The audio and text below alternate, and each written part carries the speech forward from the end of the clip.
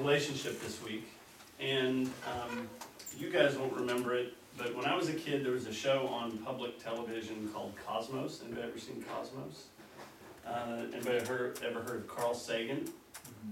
Carl Sagan was the host, writer of Cosmos. He was a science popularizer. He was an atheist, and the beginning of the show was kind of like Star Trek, space, the final frontier. The beginning of the show, it had a shot of space, and Carl Sagan said, "The cosmos is all there ever was and all there ever will be."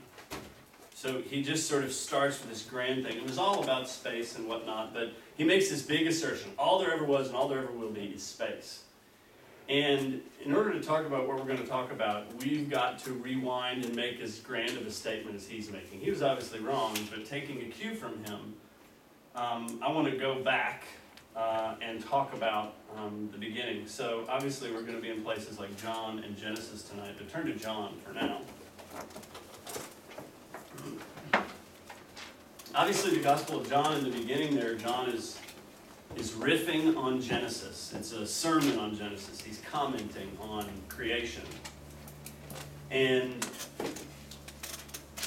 we'll just read a larger section here. "In the beginning was the Word, and the Word was with God, and the Word was God. He was in the beginning with God. All things were made through him, and without him was not anything made that was made. In him was life, and the life was the light of men. The light shines in the darkness, and the darkness has not overcome it. There was a man sent from God whose name was John. He came as a witness to bear witness about the light, that all might believe through him. He was not the light, but came to bear witness about the light. The true light, which enlightens everyone, was coming into the world. He was in the world, and the world was made through him, yet the world did not know him. He came to his own, and his own people did not receive him. But to all who did receive him, who believed in his name, he gave the right to become children of God, who were born not of blood, nor of the will of the flesh, nor of the will of man, but of God. And the Word became flesh and dwelt among us, and we have seen his glory, glory as of the only Son from the Father, full of grace and truth." Verse 18, "No one has ever seen God. The only God, who is at the Father's side, has made him known." Who's got King James? Everybody's got King James. Read 18, somebody. "No man has seen God at any time. The only begotten Son, which is in the bosom of the Father, he has declared him." Okay. I like the King James there, who's in the bosom of the Father. The picture is of intimate fellowship. And so, contrary to Carl Sagan, at the root of all that is fellowship. At the bottom of everything, there is relationship. And when we talk about relationship, we must start there. Relationship isn't sort of a nice topic we talk about that Christianity can help you out with. Relationship is at the foundation of the universe. Relationship is where everything comes from and where everything is meant to go. From the fellowship of the Father and the Son in their spirit.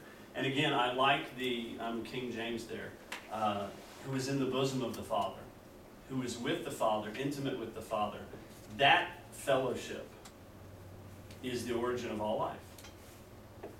That is at the foundation of everything.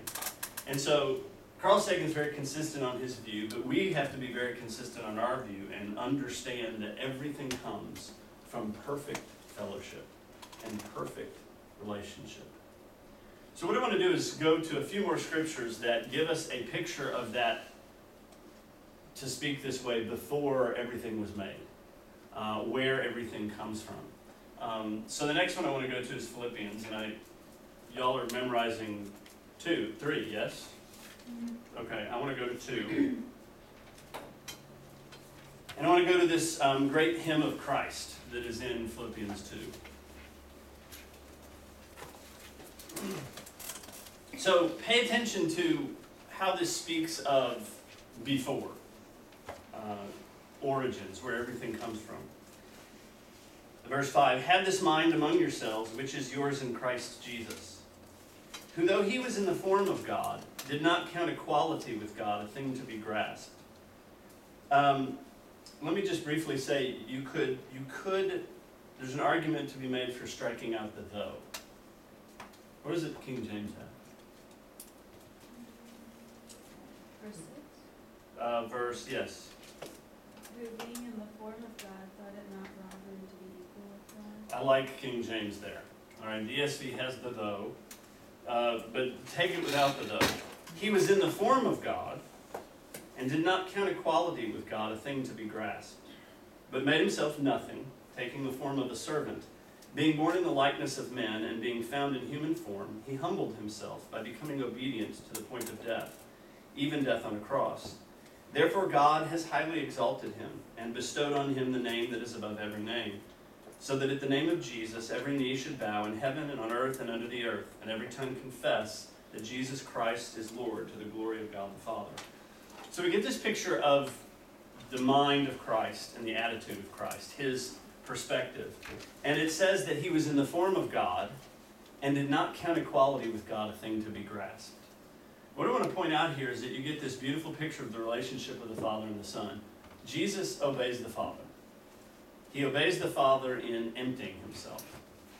And he obeys the Father in humbling himself, in abasing himself. And the Father, for his part, exalts him above every name and bestows on him the name that is above every name. And before all that, I think that he says, have this mind in you. When it said, the reason I don't like the though is because I think you might even say because he was in the form of God. The nature of God is self-emptying giving. The Son empties himself in obedience to the Father on our behalf. And the Father, you could say, empties himself in exalting the Son above every name and giving him a name that is above every name. But starting from the mind of Christ, you have this picture of Jesus didn't need to protect himself. He didn't have to hold on to what was his. He wasn't grasping. God is not grasping. God is so full of life that you can't exhaust it. And Jesus was so secure in the Father's love and who he was that he didn't need to protect. He didn't need to guard. He could entirely entrust himself to the Father. And so at the very heart of who God is self-giving love. There's no inward turn. There's no self-protection. There's no grasping. There is mutual self-giving. And that is at the heart. That is at the heart of creation. That is at the foundation of everything. All right, another passage. John, again, 17. What's John 17? The high priestly prayer? Yes, this is Jesus' prayer after the long discourse with his disciples. And of course, I imagine y'all have touched on 17:3, yes? Okay, I'm picking up in 4. We'll start in 3. And this is eternal life, that they know you, the only true God, and Jesus Christ, whom you have sent. I glorified you on earth, having accomplished the work that you gave me to do. And now, Father, glorify me in your own presence, with the glory that I had with you before the world existed. Jesus says, Father, I came and I glorified you. That was my mission. It had nothing to do with me, my reputation, or anything. I was here to glorify you. Now, glorify me in your presence with the glory that we had before the world began. You get there in this passage, and I encourage you to read this passage this week. This is one rare glance in Scripture. Did I say it again? No. This rare glimpse in Scripture of this relationship between Father and Son, and this rare glimpse of before creation. And he says, Father, I want them to be with me and see the glory that you gave me before the world began. And so again, it's this very beautiful picture of perfect fellowship, mutual giving, mutual glorifying. The Father in his own way glorifying the Son, and the Son in his own way glorifying the Father. And then one last scripture on this point is in 1 John.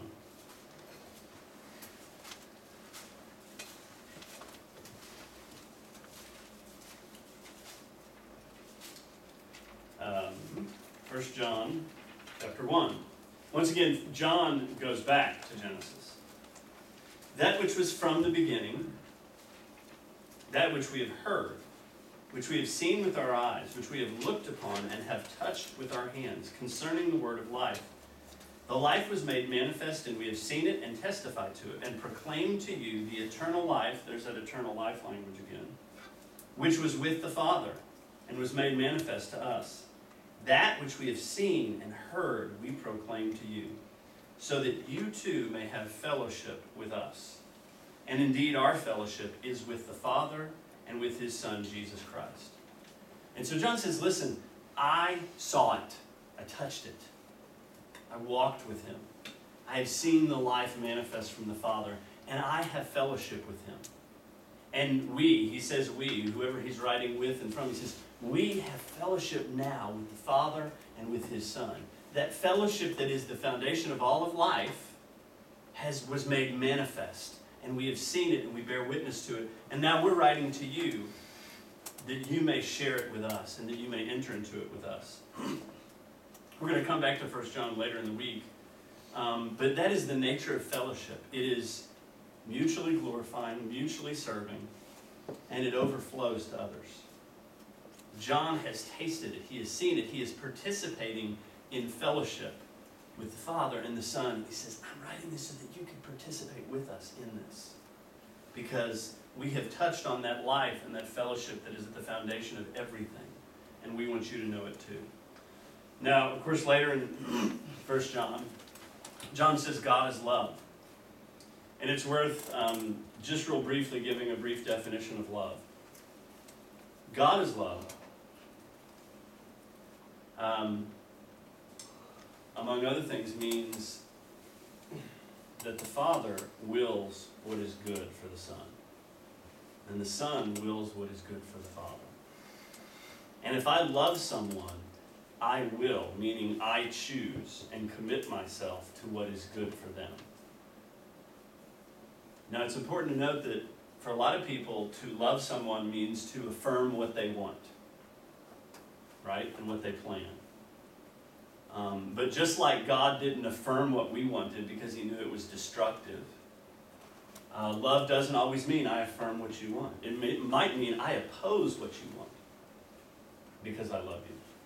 Now, with the Father and the Son, there's no taint of sin. There's no taint of an inward turn. There's no taint of self-defense. And so it is this beautiful life of mutual self-giving.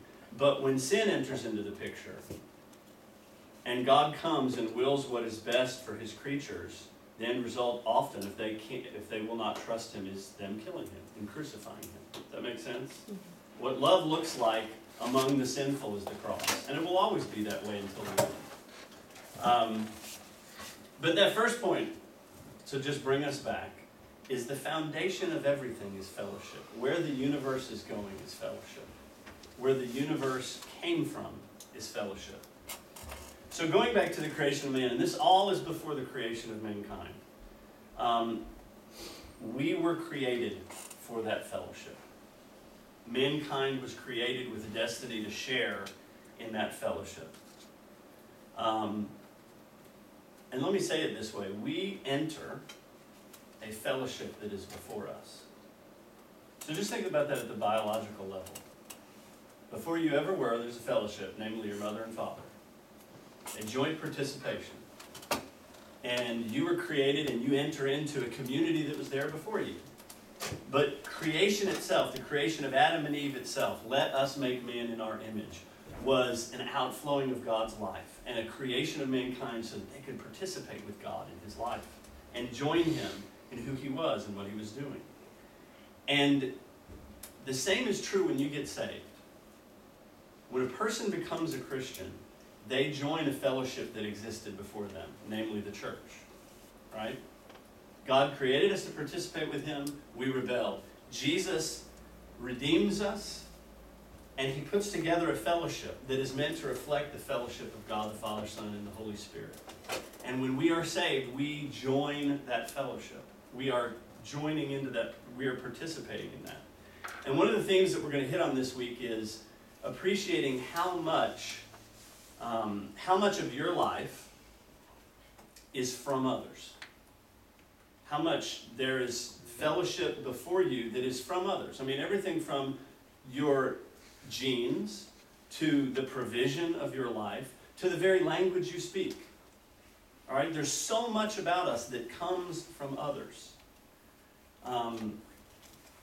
So that we are created for others. And we are created to need others. In fact, one of the things I want to say is that a person lives from others and for others. We are created dependent on one another. So Adam and Eve were created to join into this fellowship. They were created to join the party, if you will. They were created to be indwelt by the Spirit of God. God made man, he fashions him, he breathes in him the breath of life. But then as we see the story of the Old Testament unfold, mankind dies apart from God's presence.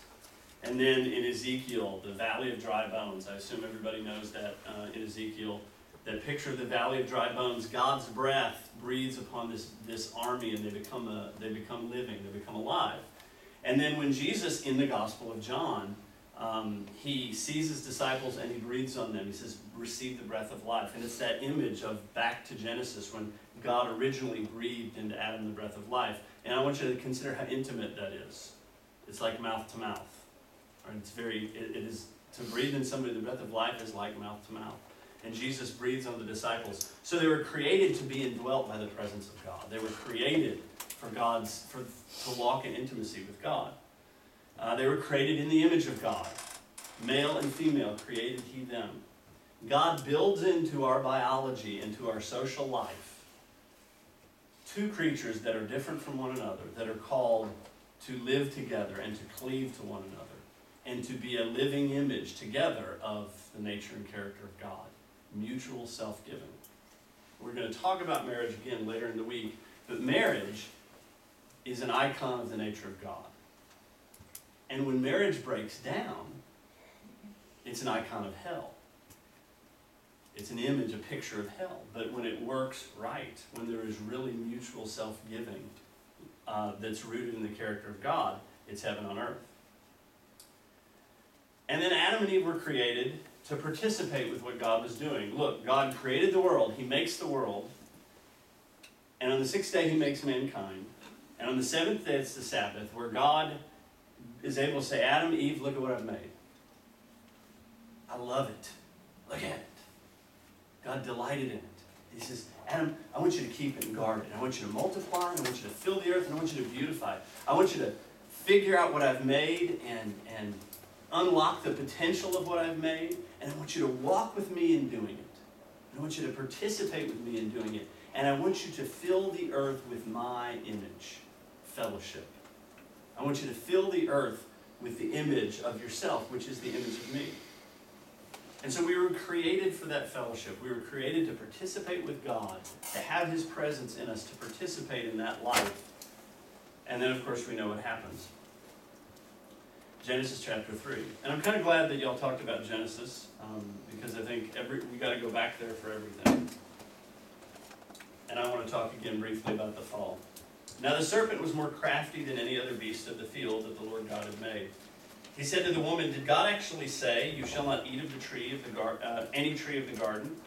And the woman said to the serpent, we may eat of the fruit of the trees in the garden. But God said, you shall not eat of the fruit of the tree that is in the midst of the garden, neither shall you touch it, lest you die. But the serpent said to the woman, you will not surely die. For God knows that when you eat of it, your eyes will be opened, and you will be like God, knowing good and evil. So Satan is trying to do two things, and he succeeds in doing two things. One, he succeeds in planting the suggestion in Eve's mind that God cannot be trusted, that God's desire for them is not good, that he is keeping them out of something good, that he is a kind of a killjoy that is reserving the best for himself. And Eve buys into this and begins to think that way herself, begins to think the way that Satan is saying God thinks. And then beyond that, she begins to have this inward turn. So when the woman saw that the tree was good for food, and that it was a delight to the eyes, and that the tree was to be desired to make one wise, she took of its fruit and ate, and she also gave some to her husband who was with her, and he ate. And so Eve believes this idea that God doesn't have the best in mind. And then she also says, well, then I need to look out for number one and figure out what's best for me myself. And she partakes of the fruit and persuades her husband to partake of the fruit. And that is at the root of the break of fellowship. And the rest of Genesis, up till chapter 12, is a picture of the consequences. And I would encourage you also to read Genesis 3 through 11, and I'm just going to briefly mention a few things, with a view toward the consequences of separation from that fellowship. The consequences of saying, God's not out for my best. So first of all, obviously we get the curses. And ultimately Adam and Eve, they're separated from God. So their relationship with God is now fraught, is now broken, is now in need of being fixed. But their relationship from one another is broken. All right? They have gone from the default of self-giving love to, I cannot trust that person, I better look out for myself. I cannot trust God, I better look out for myself. I cannot trust my husband, I better look out for myself. I cannot trust my wife, I better look out for myself. Chapter 4, we get Cain and Abel. So the first murder takes place. The first jealousy. Right? Jesus is not jealous of the Father. He's not jealous of the Father being the Father at all. He delights in the Father being the Father in every way that's different from Him. That's good. Nor is the Father jealous of the Son. But Cain is jealous of Abel, and we get the first martyr. We get the first person trying to be faithful to God murdered by his brother. A little bit later in chapter 4, we get the origin of gangster rap. Lamech. Yeah. Verse 19 of chapter 4. And Lamech took 2 wives. The name of the one was Ada, and the name of the other Zillah. Ada bore Jabal. He was the father of those who dwell in tents, yada, yada, yada. Verse 23. Lamech said to his wives, Ada and Zillah, hear my voice. And by the way, this is set off as poetry, right? It's rap. Lamech said to his wives, Ada and Zillah, hear my voice. You wives of Lamech, listen to what I say. I have killed a man for wounding me, a young man for striking me.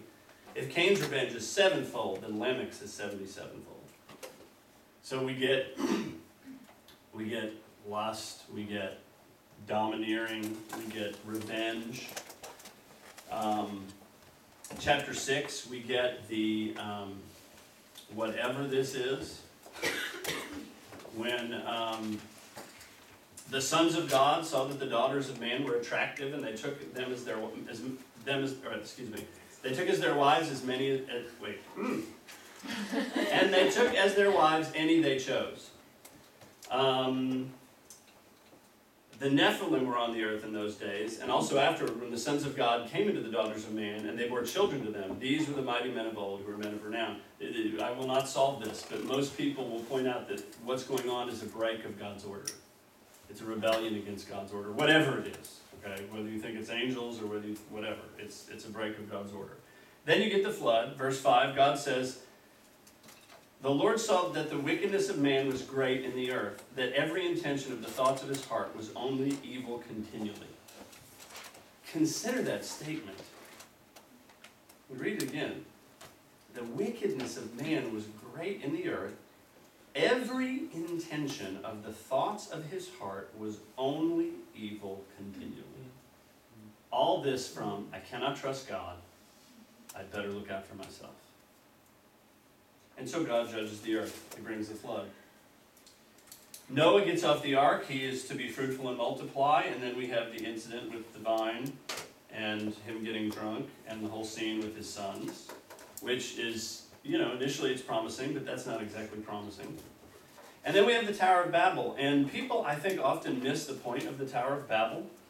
Verse 4 of chapter 11. Then they said, come, let us build ourselves a city and a tower with its top in the heavens. I think everybody thinks it's all about trying to get to heaven with this tower. I don't think that's the point. The next part is the point. Let us make a name for ourselves. Most human activity since then, apart from God, has been about making a name for themselves, whether it's nations or individuals. What is name? Name is identity. I am not going to trust God. I'm not going to relate to Him. I'm not going to let Him tell me who I am. I'm going to make a name for myself. Whether it's the tallest skyscraper in the world, or the funniest guy, or the prettiest girl, or the most athletic guy, or whatever it might be, or the most quirky guy, or whatever. We are endlessly trying to make who we are apart from God. That's good. That is the primary sin of the Tower of Babel. Now, I'm sure this will come up some this summer. Unity is good, but there are bad kinds of unity, and this is a bad kind of unity, right? Humanity, in independence of God, can get together and accomplish quite a bit. God knows it. And this is His judgment on that unity. All right? So Genesis 3 through 11 gives us a wonderful picture, not a wonderful picture, but a stark picture of mankind apart from God. And no, it is not one of relational harmony in a good way at all. It is unity in defiance of God. It is domination of one another. It is mistrust of one another. It is jealousy. I think Titus has a very succinct one-verse picture in Titus 3:3. For we ourselves were once foolish, disobedient, led astray, slaves to various passions and pleasures, passing our days in malice and envy, hated by others, and hating one another. This is a fantastic picture of the relational state of mankind, isolated and separated from God. And so, how many people have read The Great Divorce? You know my red bag, my red Craftsman bag? I left it in there. Did you bring it? There's a green chair. Green chair. My green jacket. See it? So in The Great Divorce, this is a sort of a parable C.S. Lewis tells of people who are in hell getting to take a visit to heaven. And he doesn't mean it literally, but he gives a great picture, I think, of human relationships outside the garden, human relationships apart from God. And I wanted to read a little bit of it. So the narrator finds himself in this city, which is, you find out, is supposed to be sort of a picture of hell. And he notices it's this very large, bleak city, but it seems to be sort of partially abandoned. And he's talking to another spirit that describes it to him. The trouble is they're so quarrelsome. As soon as anyone arrives, he settles in some street. Before he's been there 24 hours, he quarrels with his neighbor. Before the week is over, he's quarreled so badly that he decides to move. Very likely he finds the next street empty because all the people there have quarreled with their neighbors and moved. If so, he settles in. If by any chance the street is full, he goes further. But even if he stays, it makes no odds. He's sure to have another quarrel pretty soon, and then he'll move on again. Finally, he'll move right out to the edge of the town and build a new house. You see, it's easy here. You've only got to think a house, and there it is. So he gives this picture of this city that extends for millions of miles because people quarrel and they continue to move apart from one another. And I think it's a very great picture of relationship apart from God. Broken marriages, broken relationships, people come to odds, they quarrel, and they separate. And that was never God's intention. It was never what God designed. In fact, God designed it such that the person that maybe you would be the most quarrelsome with, for whatever reason, what God intends is to turn you into the kind of the person that would say, when you got to heaven, God, can I serve them for 10,000 years? Can I be their servant and wash their feet for 10,000 years and do whatever they need? Does that make sense? And a good test of where you are in relationship is what happens like this when you get thrust together. When you get put in tight spaces. I call it the grace of tight spaces. Marriage is a tight space. Certain kinds of relationship are a tight space. And they reveal the things that are off about us in terms of relationship. One last verse that I want to go to Proverbs 18:1. King James won't help you here. This is one place where I disagree with King James. ESV. Whoever isolates himself seeks his own desire. He breaks out against all sound judgment. It's a very powerful verse. Ask yourself what you're doing when you hide. That's the picture of the person who isolates himself. Ask yourself what you're doing when you withdraw or you hide from fellowship or relationship. Very often, it's no good. All right, the proverb is suggesting when I isolate, when I pull away from relationship, when I'm trying to get away, probably I'm back where Eve was. I got something I'm craving, and it looks good, and I want it, and I don't want anybody to stop me. That's good. And so I think this is a great sort of gloss on Genesis and what happened there. And a great picture of hell. You know, I believe that there will be torment in hell, but I think the chief nature of it is isolation from others. And one of the chief natures of hell is that God is there and we are there with others. And God is trying to do inside of us, He is trying to create in us the kind of hearts that can live in heaven. Heaven is a place where the culture of the place is everybody there wills the best for everyone else there. Now let me say something very briefly about will. Will is not passive. Okay? Probably nobody in here would say, I wish bad on anybody. But indifference is a form of hatred. Does that make sense? A lot of Christians are not guilty of malice, active will for somebody's, the worst for somebody. But indifference is a form of hatred. Cain was indicted by his own words. Am I my brother's keeper? Yes, you are. Are you responsible for your brother? Yes.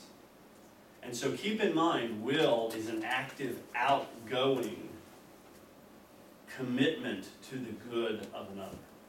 Everybody understand that? Just, again, consider Jesus' active, outgoing commitment to our good.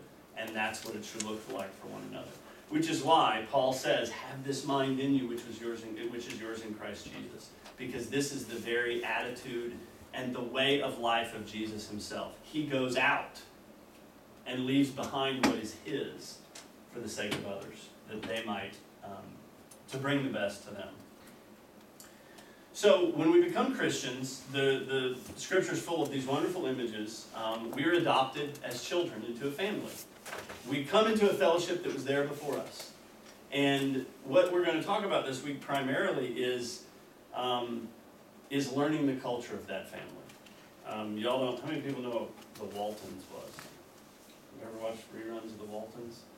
So the Waltons was this story, or this TV show about a family, big family. I don't remember where they lived. Anybody remember where they lived? North somewhere. And it was during the Depression. They were very poor and they loved one another, and there's this great fellowship. And there's the scene when John Boy, one of the oldest sons of the family, finds a deaf girl or a mute girl, and he brings her into the family, sort of adopts her. And she's obnoxious. She can't communicate. She can't get along. She's rude at the table.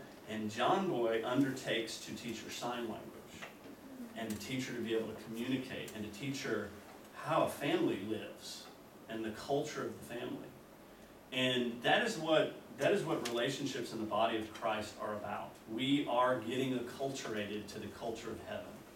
This is our Father's house. We come to His table, and we are called together to learn to live and eat together at our Father's table. So we're gonna be in Ephesians some. Let me read one particular scripture in Ephesians. It's 2:18. For through Him, now this is one of the most compact scriptures, so stick with me. For through Him is Christ, we both, that is Jew and Gentile, And by the way, for Paul here, Jew and Gentile represents the divisions among mankind. All right, Paul will say, you know, in Galatians, in Christ Jesus, there's neither male nor female, slave or free, Jew or Gentile. Right? Those are all the typical differentiations in the human race. Right? There's the slave and there's the master. There's men and women. Men are from Mars, women are from Venus. And these are sort of the paradigmatic divisions. But the way you can apply it is anybody with whom you have division with. Okay? Any Christian that you don't like. And by the way, I think it's important to be honest when we don't like people. I don't think you necessarily have to tell them you don't like them. But you have to be honest with yourself and say, well, God, it looks like I don't like them. Help me. Everybody understand that? It's really good to be honest with yourself and God. So at any rate, he says, for through him, Christ, we both, Jew and Gentile, or me and this person that I don't like, have access in one spirit to the Father. There's a number of things I would point out about this. One is that it speaks of Father, Son, and Holy Spirit. It's through Christ, in the Spirit, we both have access. I'm not left out, but nor is that person that I might be prone to want to leave out. We are there together. When I join the family, I might be sat down next to somebody I don't like. But guess what? We both have access to the Father together. And we are called, I am called together to learn how to be delighted that they have that access. And be delighted that I'm called to sit together with them. Be delighted that I'm called to be at the same table with them. Let me read a quote. Salvation is communion with God and human beings. It is communion with God and human beings. John will make it pretty clear. Those who have a wonderful relationship with Jesus and not so great with the people in the concrete body that they're called to walk in are fooling themselves. Okay? Salvation, as it unfolds in our life, includes the continually improving relationships that we would have with one another. Does that make sense? Said another way, relationship is not a means, but an end. The goal of human life is fellowship. And that fellowship starts now. Just like it talks about, this is eternal life, that they may know you, the one true God, and Jesus Christ, whom thou hast sent.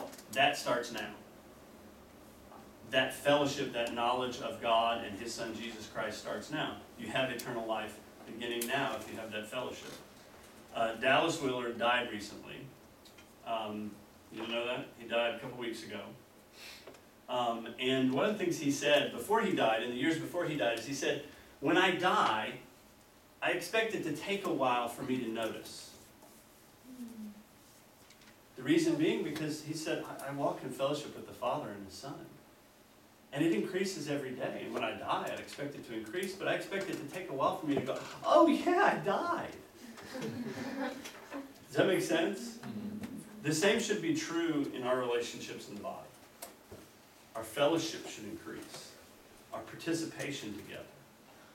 Me becoming increasingly someone who wills the good for the other, regardless of what they will for me, should increase more and more. One last thing I want to say is, well, it's not the last thing. One last thing about our calling. Your relationships in the body of Christ are meant to give others a window into the life of heaven. We won't arrive at heaven, we won't arrive at perfection of relationship, but our relationship should continually improve. And they should give the world glimpses of heaven. Yeah. By this will men know that you're my disciples by your love for one another. By your steadfast commitment to the good of one another. Mm-hmm. That is what will show the world heaven.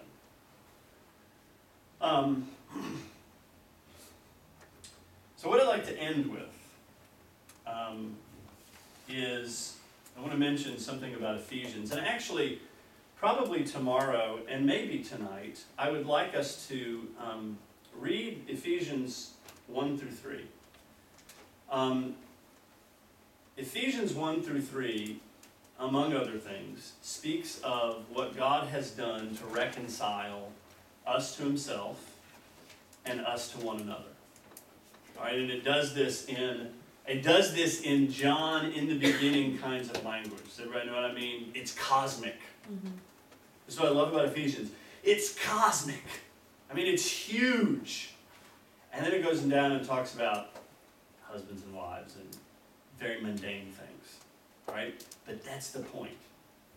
Because it is about how God has put man back together with God and man back together with man.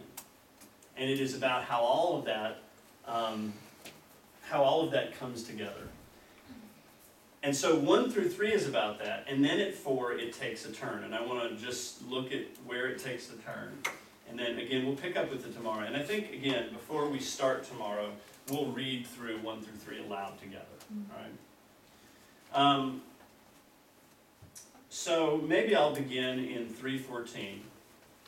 For this reason I bow my knees before the Father, from whom every family in heaven and earth is named, that according to the riches of his glory, he may grant you to be strengthened with power through his Spirit in your inner being, so that Christ may dwell in your hearts through faith, that you, being rooted and grounded in love, may have strength to comprehend with all the saints what is the breadth and length and height and depth, and to know the love of Christ that you can't know,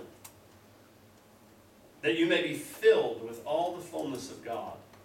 Now to him who is able to do far more abundantly than all that we ask or think, according to the power at work within us, to him be glory in the church and in Christ Jesus throughout all generations, forever and ever. Amen. Now he takes his turn. I, therefore, a prisoner of the Lord, urge you to walk in a manner worthy of the calling to which you have been called. What we want to talk about this week is learning to walk worthy of that calling. The calling of Father, Son, and Holy Spirit. The fellowship from which all of life sprang. The fellowship from which the cross sprang to reconcile us to God.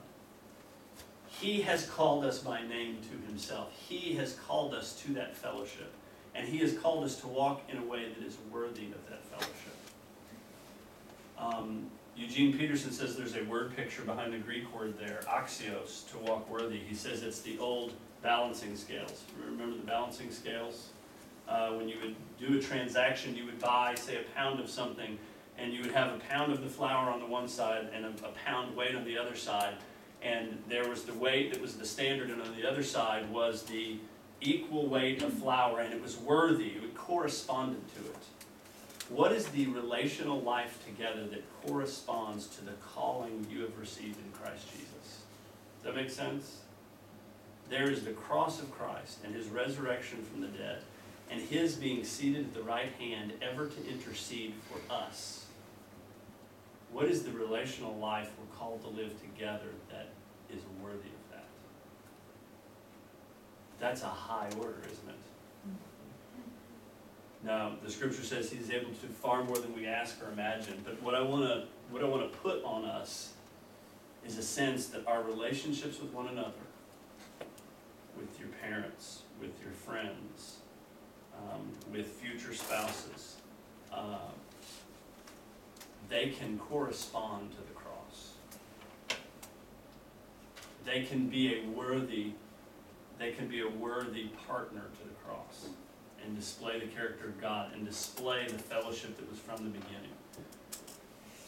Does that make sense? So what we're going to do this week is unfold what it means to walk that worthy walk. It's worth reading, because you can't start with Ephesians and stop.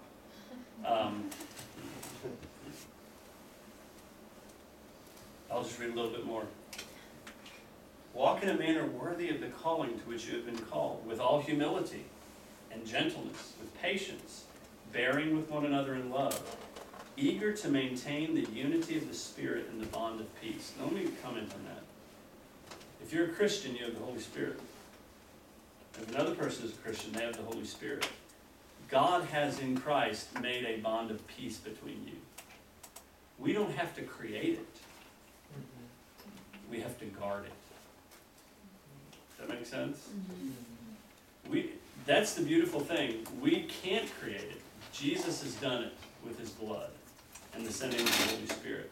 What we have to do is guard it. So anytime you have conflict, and I'm getting way ahead of myself, you have to start with, we have a bond of unity in the Spirit. And our job here, as we figure out our differences, is to protect and guard this bond. All right, I'm going to stop there because there's a lot more to do. I don't want to get too ahead of myself. Billy, Karen and I were commenting, Billy can take one topic and go at it with 1,000 angles. I'm ADD and I say everything I've got to say in one sermon and then I'm done. So I'm going to stop.